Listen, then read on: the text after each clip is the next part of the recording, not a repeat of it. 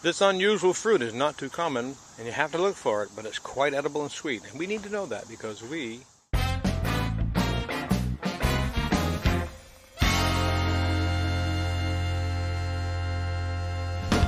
Well, hello there, I'm Green Bean, and welcome to my 119th video here at EatTheWeeds.com. Today I've traveled about 100 miles to Ocala, Florida to see these. Paper mulberries.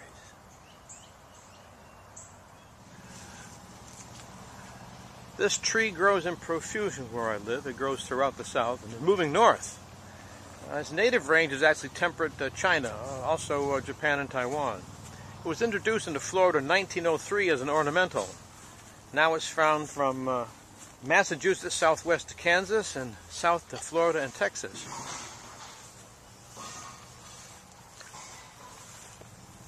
For 3 decades, all I've ever seen is the male clones of this species. But about 2 months ago, I was preparing for a foraging class. I happened to see some female trees, and that's exciting. Well, don't take that the wrong way. This is the Bruconicia peperifera. Say that after 2 glasses of wine, or even 1, or none. It's the paper mulberry, and it has a bit of history to it. It's originally from the cooler areas of eastern China, where they've been making paper with it for 2,000 years. You can also find it in northern Japan and Taiwan. But, more importantly, it was taken to the Polynesian islands to provide cloth and paper, both made from the distinctive bark, and it's from Polynesia that it got to the United States. Now, let's go take a look at that bark. Well, here we are in the shade of a paper mulberry tree, if I can take my hat off here. Let's take a look at this bark. Look at the modeling. See how it just is this wonderful, almost zebra alternating modeling along it. It's over here in the main trunk too. See that? Pretty easy to identify. Good identifying characteristics. But right here it's very, very, very, very clear. Look at that. Almost like you drew little hatch marks on it. It's from this bark that they ret and pound out the fibers for cloth and paper. By the way, look at all the fruit here on the ground.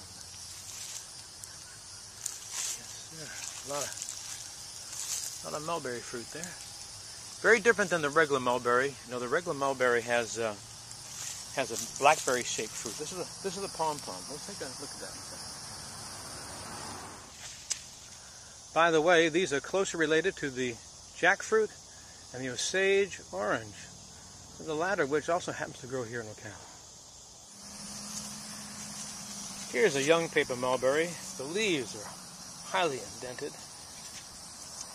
You know, somewhere between China and the Polynesian islands, someone had the bright idea, or so they thought, was, hey, if we only take males, these won't overrun the islands. Well, the problem was that these things can reproduce vegetatively, so you don't need females, they just kind of need roots and shoots and offsets, and so these things can propagate severely without a she.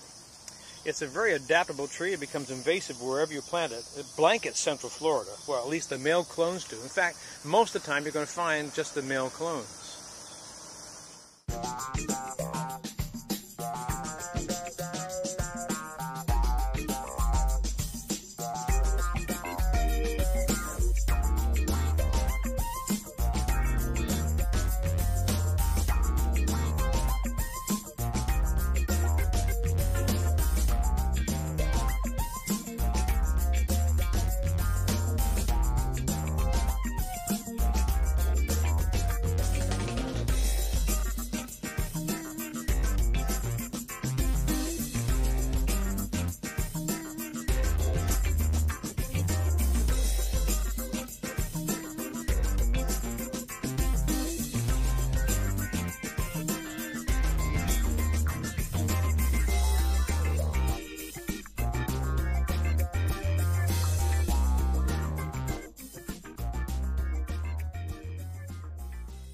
The leaves of the paper mulberry have a lot of uses. The young, soft, and tender ones can be steamed or boiled for food.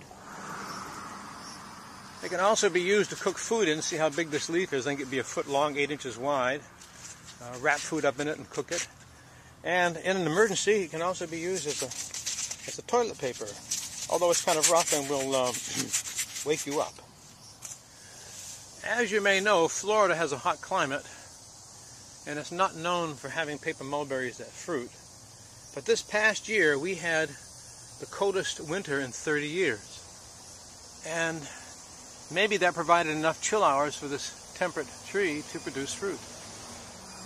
A lot of fruiting trees need chill hours. Apples do, olives do, wide variety of them, or they can't produce fruit. So perhaps this cold winter has something to do with the fruiting of the mulberries. I don't know. I'll come back next year and check it out just to make sure. Here in Eat the Weeds we itemize, so let's itemize the paper mulberry. And we start with identification. It's a fast-growing deciduous tree to about 50 feet.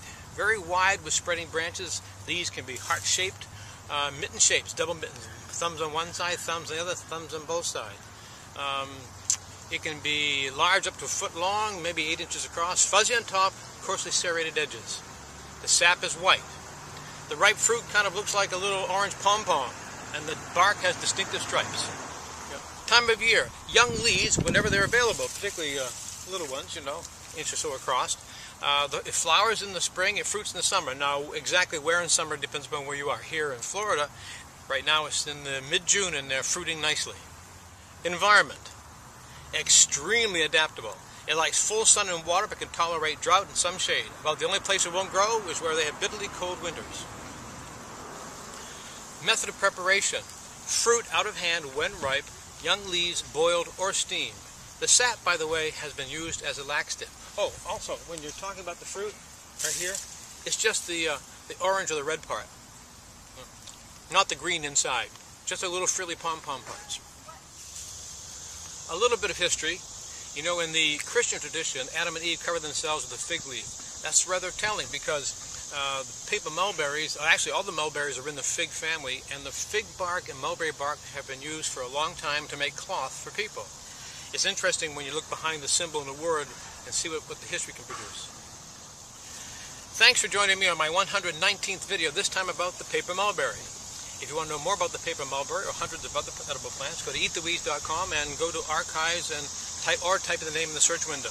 And if you want my newsletter, please send me your email address. So until next time, when I'll be probably talking about the dreaded Solanum americanum, part 1, this is Green Dean. I want you to think green, eat green, and live green, and sometimes that's orange to red pom-pom little mulberries. There we go. Too fragile to ship, that's why they're not a commercial product, but they are quite tasty.